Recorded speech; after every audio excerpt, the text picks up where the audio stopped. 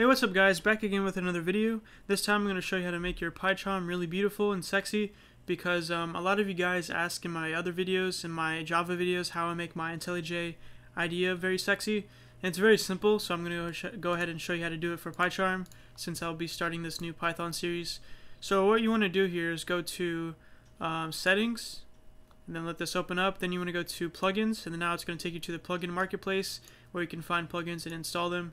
So the first plugin you want to get, or the actual only plugin you want to get for this because it's so simple, is called Material UI. And so this is a Material Theme UI. And so you want to click install, and as you can see here, it's been downloaded by 3.5 million people, so it's a very good plugin. So using third-party plugins may involve a plugin vendor processing, blah blah blah. Okay, that's good. So click accept. So now it's going to download and install that for you. And once that's done, you need to restart. So let's go ahead and restart here, and I'll be right back. Alright, so as you can see here, we have this little thing that popped up. This should have popped up if you installed it correctly. And so now this is basically the wizard, or installation thingy that helps you install the theme that you want to install. Okay, it helps you customize it basically. Okay, so click next, and then now you want to choose whichever theme you want to get. They're all very nice looking, so it's hard to choose which one you might like. Some of them might stick out more than the others. I happen to like this one actually. I haven't done this one yet. It's actually Dracula. I don't know. So choose whatever you want to choose, and then click next. So you can choose the contrast. So you can either choose high contrast. So I'm gonna choose high contrast because I want the colors to pop out. Basically, I'm assuming that's what that does. Yeah, it intensifies contrast with the editor by setting the background color to darker and text lighter. Okay. So yeah, it's gonna make it less ugly and more sexy. Basically, what it really means. Okay. So now you can choose the accent, and this is basically gonna be the color that shows up for anything like a scroll bar. Or not the scroll bar, but these little wheels right here and stuff like that, and these types of things right here, right? So I'm just gonna go ahead and choose one. Doesn't matter what you choose, really. So I'm gonna choose that one, and now things will have that color basically. You'll see maybe. So now it's not that important really. So click another, or click next, and now you can choose some other small details like the tab height and all that stuff. So if you're not interested in this, you can just go and click next, and then it's gonna finish for you. So now click start using PyCharm, and now it's going to open. And now, as you can see here, it looks very nice. And as you can see here, it's blue. These little things are blue because I chose the accent to be blue, right? So that's why it's blue.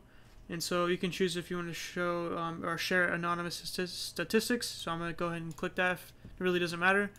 And so that's really all you need to get going, right? So you have this sexy looking IDE now. It looks very clean now. So if you want to make it or change the styling for some reason, you can actually go to Tools, and then go down here to Material Theme, and then you can do Material Theme Options, and then you can open up the wizard all over again if you want to, or the specific options you can look at, or you can just choose this little thing right here, and it lets you choose all the different themes, right?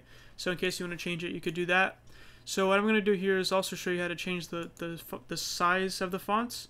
So if you want to go to File, go to Settings, and then now go to Editor, and then go to, let's see here, go to Font.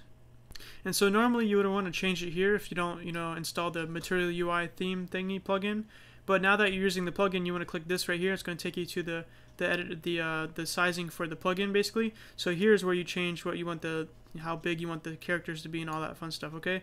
So the reason I make it bigger is because I can see it better, but also for you guys, so you can actually read what I'm typing whenever I'm showing you how to do things in the videos. So I'm going to set it to around 16. That looks like a good amount. Then click apply, and then as you can see here, it's bigger. I'm actually going to do bigger for you guys, so 18. Oh yeah, that's way better. Okay, so that's going to be good for y'all to be able to see my videos really well, but you can change it to be whatever you want to. You can leave it default if you want to, that's fine, I don't really care. You can also change the font if you want to, all kinds of cool stuff, alright? So anyway, so I'm going to click cancel since I'm done. I already applied it, so now we have this big font now, and now we have this sexy IDE, and if I want to, I could change the colors of it and the styling by going here and then choosing whatever I want. So Modifier, now it's going to change the Modifier. It looks very ugly, so I'm going to go back to whatever I had. I don't even know what I had. I had Dracula, I believe. Yeah, so it went back to Dracula, and there we go. So anyway, that's how you do all of that. Hopefully you like that. It's a pretty simple video. All I did is show you how to install the Material UI theme plugin and then how to change the font, but now that's how you do it, okay?